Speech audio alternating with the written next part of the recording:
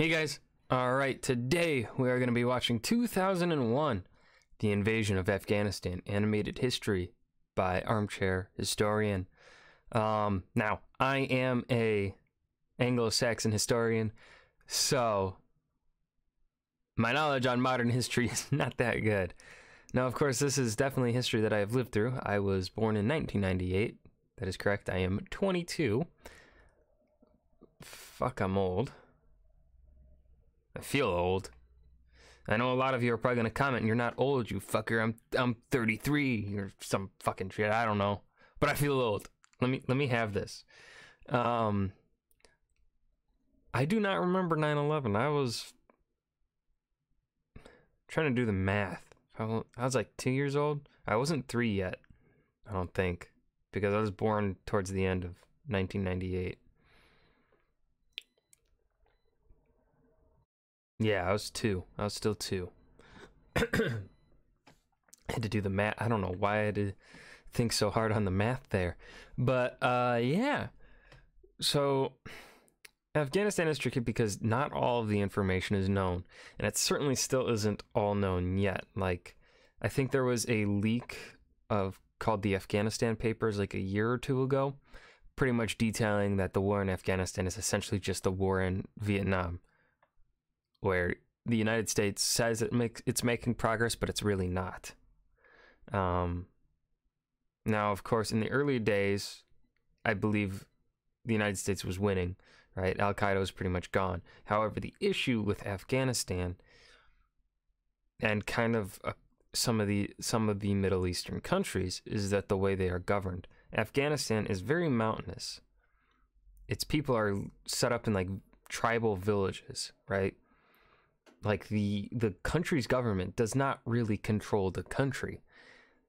It's local leaders that control certain areas. So, it's not a really unified country. Now, it sort of was unified under Al-Qaeda, but I believe because of those tribal villages and how those work, is that there would be rivalries between like various tribal villages who were a part of Al-Qaeda, right? So there'd be a little bit of infighting, not much, but a little bit.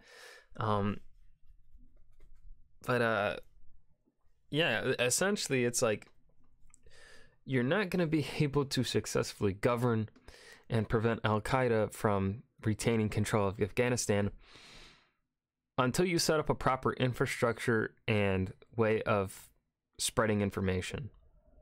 And without that, Afghanistan's never going to be, not going to have a powerful centralized government. That's never going to happen unless you set up the infrastructure and proper ways of communication throughout the entire country, because it's just how the terrain is set up in Afghanistan. So at least that's my take on it. Of course, I could be wrong. I do not know much about the geopolitical stuff of Afghanistan. So yeah. Anyways, we're gonna go ahead and hear about this. I'm kind of curious what this is gonna be about. If this is just gonna be more about the politics of it, or if this is just gonna be about the ground fighting of Afghanistan, the invasion. On the frigid slopes of Takur Ghar in southern Afghanistan, a team of Navy SEALs are engaged in combat. As they struggle to make progress through the knee-deep snow, Taliban and Al-Qaeda insurgents open fire on them with rifles and machine guns. Ooh, this animation is good. With most of the SEAL team already pinned down, Master Sergeant John A. Chapman I've heard about this. Yeah, he gets the Medal of Honor. Up the slopes and drawing fire away from his comrades. Encountering an enemy bunker, he eliminates the occupants in a deadly close-quarters firefight.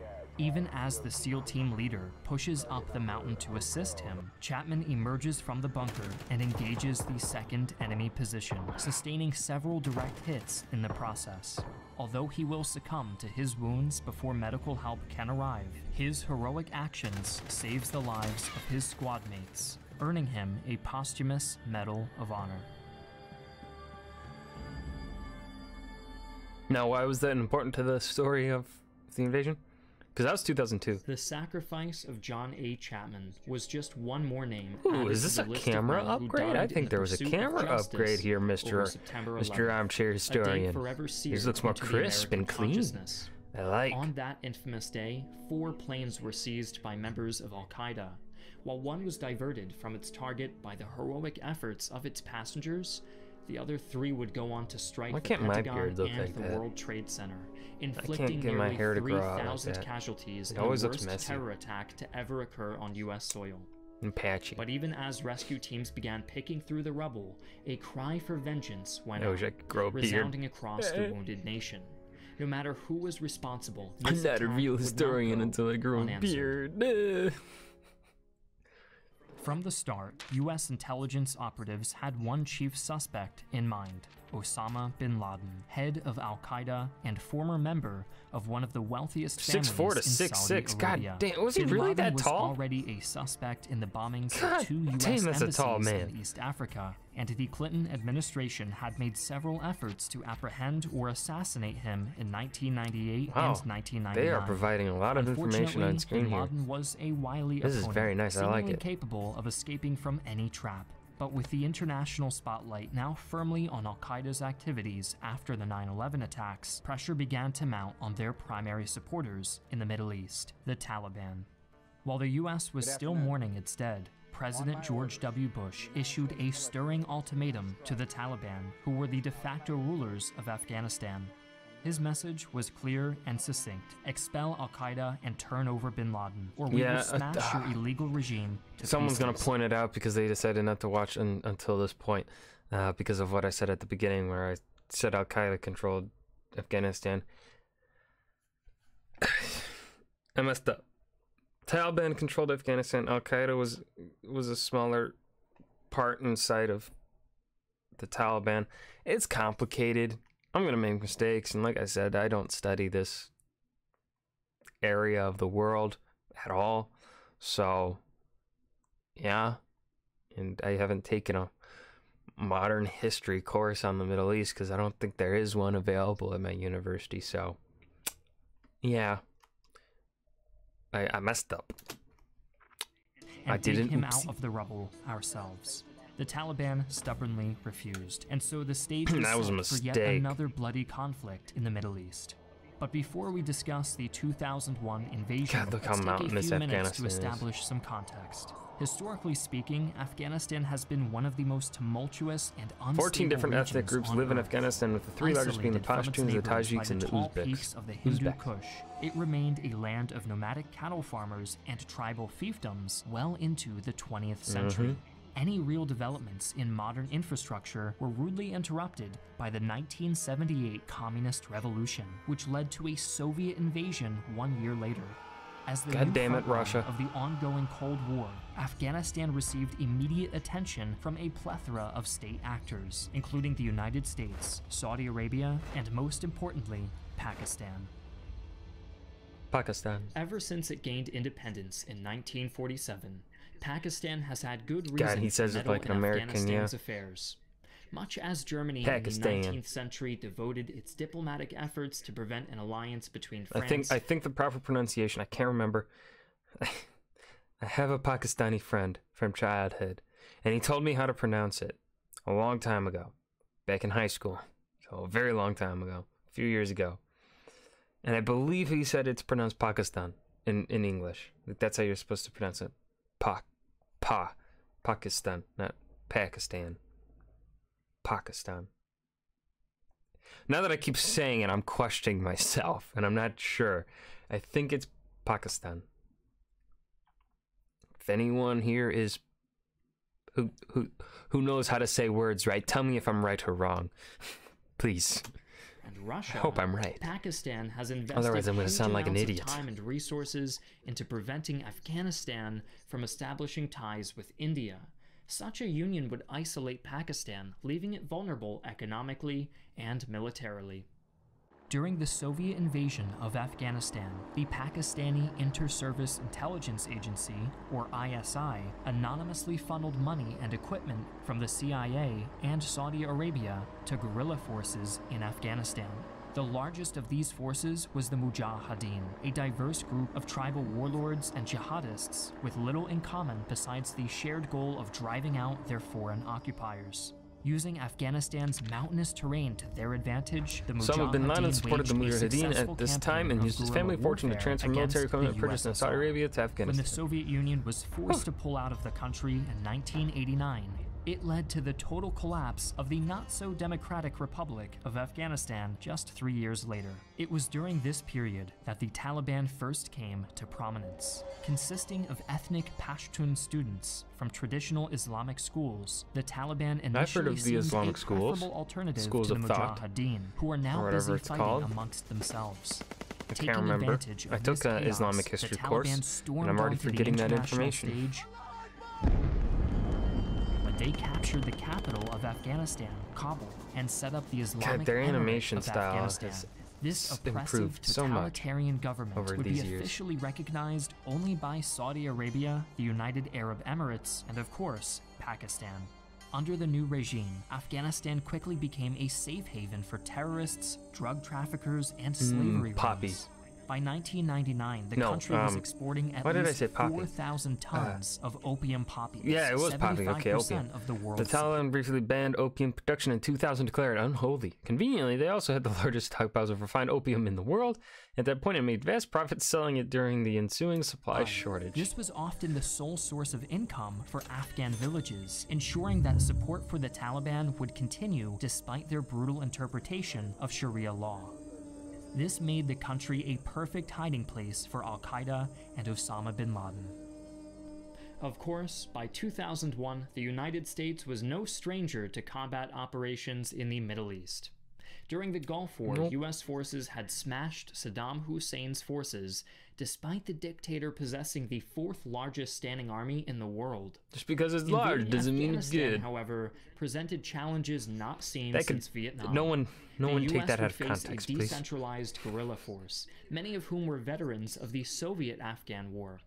While Saddam had arrogantly attempted to match the US gun for gun, the Taliban could simply retreat into their mountain strongholds and wait Yeah, for it the worked for storm to Vietnam. It's pass. gonna work for the Afghanistan. The key to a the successful Afghans. invasion was to cut off the Taliban from support in the Middle East. That meant dealing with Pakistan, whose inter-service intelligence agency had been a staunch ally of the Taliban since their inception. The US laid down a simple ultimatum. Pakistan was either against the Taliban or against America. When the leader of the ISI implored Deputy Secretary of State Richard Armitage to consider the complex history of the situation, Armitage simply replied, "No, the history begins today." Pakistan Fucking big formally dick. renounced its support for the Taliban on the 15th of September, just 4 days after 9/11.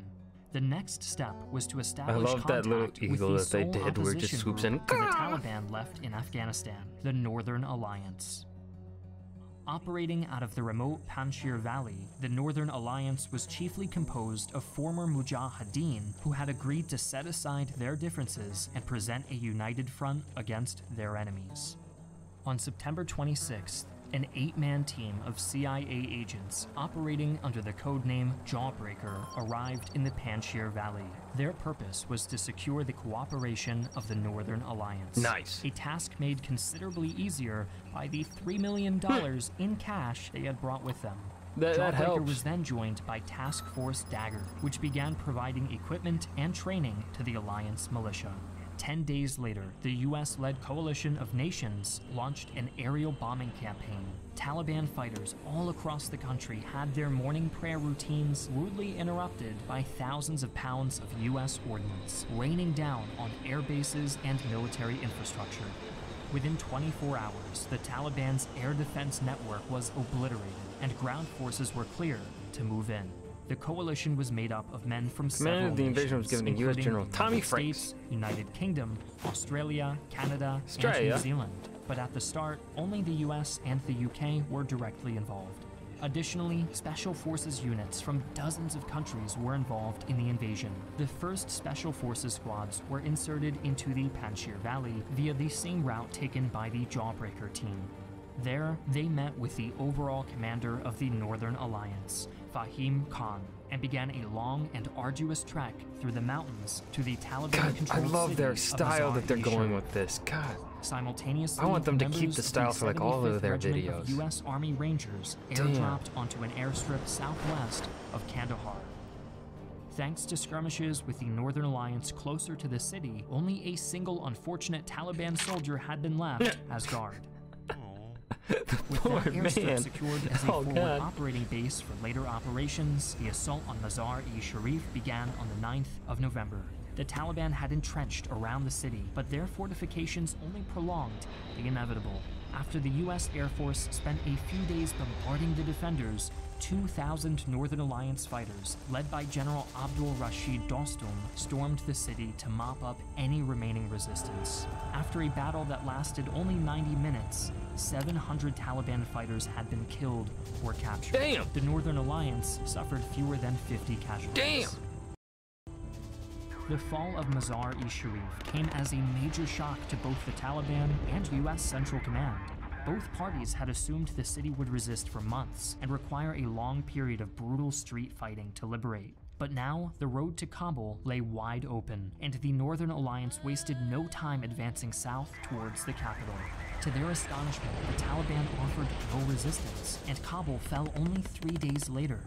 This pattern continued for several weeks. Conventional resistance was all but pointless. U.S. air power was absolute, and moving in the open was a death sentence. The largest battle fought during this period was at the city of Kunduz, where 5,000 Taliban and al-Qaeda soldiers were besieged by coalition forces for 12 days.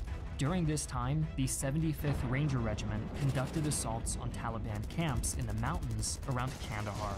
America was sending a strong message. Their forces could be anywhere. Ooh, they got at some any music time playing? with no Ooh. warning. There was nowhere to hide. However, despite all progress, things were about to take an abrupt turn for the worse. On November 25th, a prisoner revolt broke out at Kala-e-Jangi near Mazar-e-Sharif.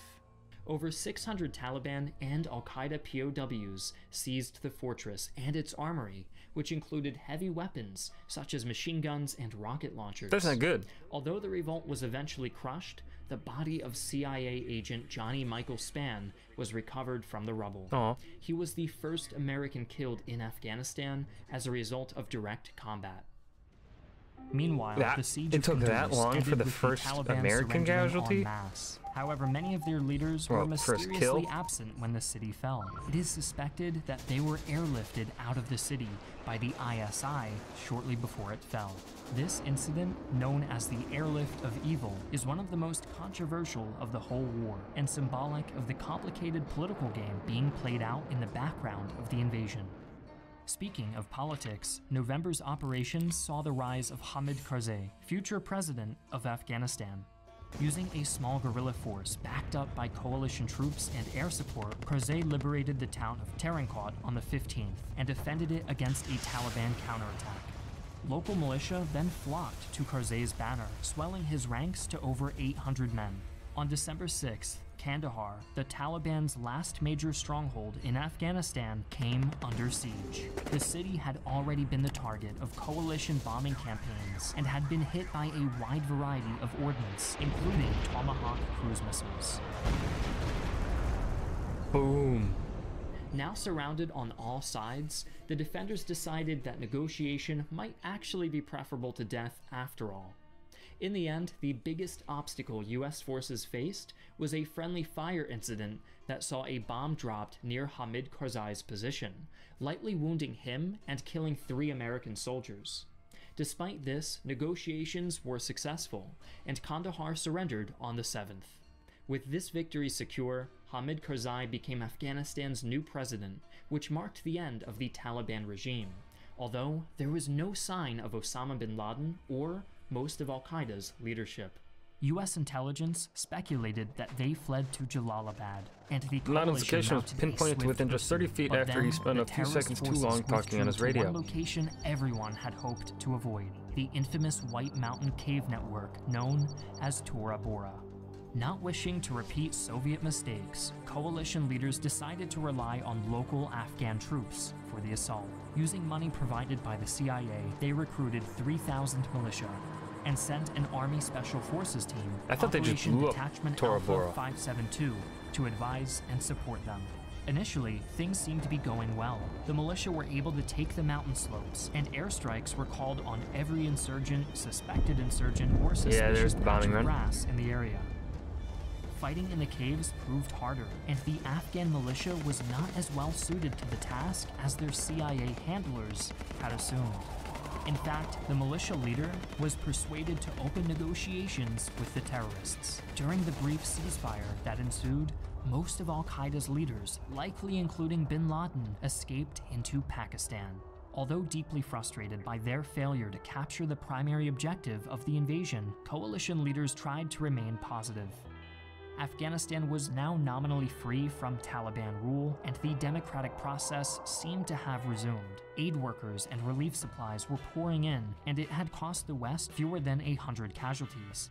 Unfortunately for America, the highly controversial occupation had just begun. In February of 2002, a U.S. intelligence analyst identified what was presumed to be a force of around 300 Taliban and al-Qaeda fighters moving into the Shah-e-Khat Valley.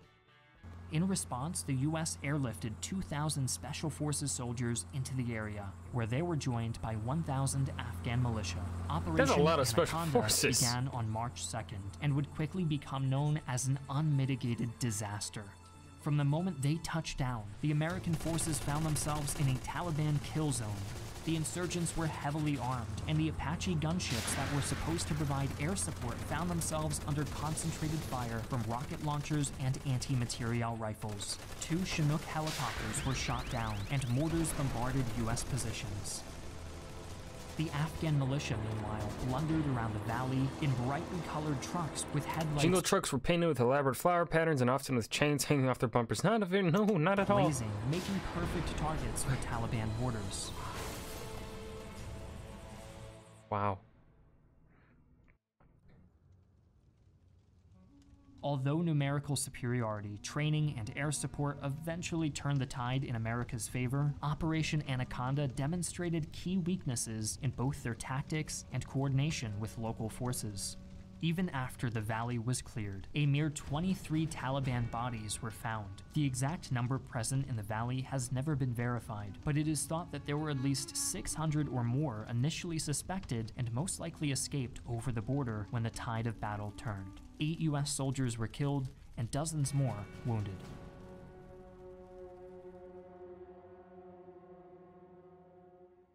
The Pyrrhic victory of Operation Anaconda set the tone for U.S. operations in Afghanistan for the next decade. The start of the Iraq War in 2003 also diverted resources from the region, leaving the new UN-sanctioned government all but powerless beyond the capital city of Kabul. Most importantly, Osama bin Laden remained at large, his whereabouts unknown and his debt to the American people still outstanding. The manhunt for the notorious leader of al-Qaeda would continue long after news from Afghanistan stopped making headlines. We'll be covering the end of that manhunt next week with our video titled Operation Neptune Spear. As the US prepared for the invasion of Afghanistan, data security was a top priority. Even a small, seemingly inconsequential leak might have provided the enemy with key insight into the American battle plan. Fortunately, you don't have to rely on organizations like the CIA in order to protect your identity. Oh, this is online. a smooth transition to there. Yeah, sponge. Okay. Let's see. Where do we want? I'll do it with a burning ship, a burning plane, burning helicopter, burning Chinook. Right, that's a Chinook. Oh man, this was a good fucking video. Holy shit! I wasn't expecting it to be this good. That was really good. I think this is one of their best videos, man. I'm gonna be honest. I think this is one of their best. The art style that they went for, the animation was very crisp, clean. The information was concise, yet still in depth. Very clear, like flow of information happened here. Oh, I just loved it. Wow. This was good. I really don't know what else to say aside from it's good. This is a good fucking video by Armchair Historian. And I think they conveyed the information just right to not like. Now, of course, it's hard to really talk about the early days of the war in Afghanistan without really sounding, pro-American, right? Because, the facts are that America was kicking ass at the beginning of the war. There was no denying that. America was swinging its big military dick around in Afghanistan. So, but I thought they did a really good job of, conveying the information as unbiased as possible. Now, of course, there's no real such thing as being unbiased, because there's just bias in everything. I think it's impossible to avoid bias, right? Because also when you're relaying information, your sources are going to be biased, right? Your sources are going to tell you certain things and whatnot, right?